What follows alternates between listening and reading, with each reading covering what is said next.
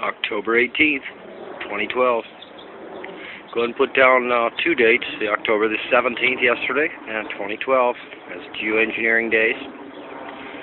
Question is, why are they spraying over Tucson? Why in the world are they spraying Tucson? Well, watch the movie, Why in the World Are They Spraying? And you'll have the answers. Take a look at this.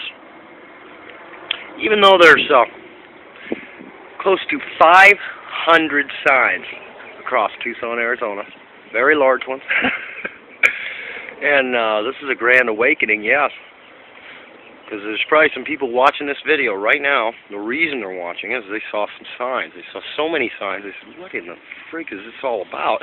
And at the same time as they're looking at the signs, we're getting completely pummeled with this dumping of chemicals or whatever they are, at least according to them. They say whatever they are, and it's going on all over Tucson right as there's all these signs. Wow. Well, guess what, folks? It's aluminum, barium, strontium, along with a lot of other things. They stick all kinds of things in. Just use this like guinea pigs day in and day out. Okay? What gets me is why. Why in the world don't people stand up and do something about it? If there's a can of Raid, a guy standing over your children and you, and they're just sitting there spraying a can of Raid, would you do something about that?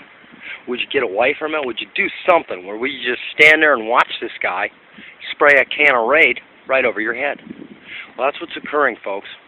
Whether you want to believe it or not, that is what is occurring.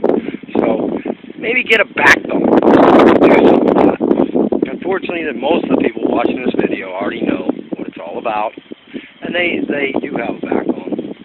But the ones that maybe just tuned into this, think, oh, yeah, that's just a conspiracy theory. No. All you can do is ask yourself. Ask yourself, are those normal clouds?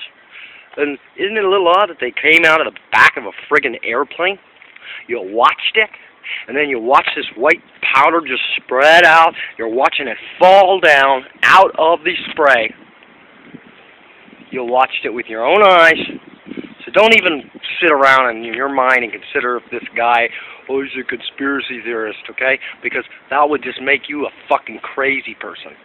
Because you know better. You're being sprayed. If you trust your own government to do this to you, hey, just get it over with. Go and shoot yourself in the fucking head. Because that's about what you're doing for not defending yourself against this. Because whatever program this is for, what the real reason is, it's huge. And they're just doing it right in front of your face. And if you can't do anything about it, then just go and shoot your kids and yourself. Because that's apparently what you're saying, is you don't care about your own children, you don't care about your own loved ones if you don't fight back. Now stand up and fight. Don't just curl up and die. Please don't. Have a nice day. Real News Tucson.